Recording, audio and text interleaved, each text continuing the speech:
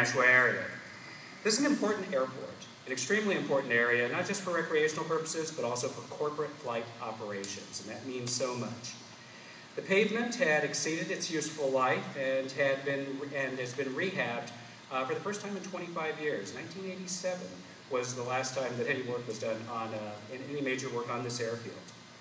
The runway has also been lengthened to 6,000 feet, which enhances safety and accommodates the growth and changes that we're seeing here in aviation. The runway is also featuring new safety improvements, runway safety areas on both ends that bring it into compliance with the latest federal standards. These critical safety improvements and other infrastructure investments at airports all across America are creating the platform for the aviation system of the future. And central to that is the transition to how we manage air traffic, a plan called NextGen.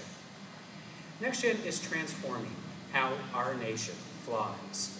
The movement of the next generation of aviation is enabled by the shift from the radar that has served us very, very well in the first century of aviation to the satellite systems that will serve us very, very well in aviation's second century. With increasingly congested skies, NextGen is creating for us much more precise and predictable systems that enable us to reduce delays from gate to gate. It means less time on the ground, with new departure communication between pilots and between air traffic controllers. It also equals less time in the air with more direct routes, smoother and faster arrivals for an overall better flight experience. And more efficient and streamlined flights also reduce fuel consumption and thereby reduce cost, emissions, and noise for the users of the system. This is a great day in Nashua. This investment taking place in this runway is so critical. I am delighted to be here with all of you today. We look forward to the continued partnership with the Nashua Airport Authority as we continue to ensure the world's safest aviation. Congratulations to everyone.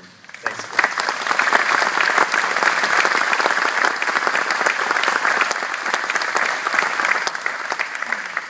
Thank you, Administrator Huerta. Our final speaker is the Commissioner of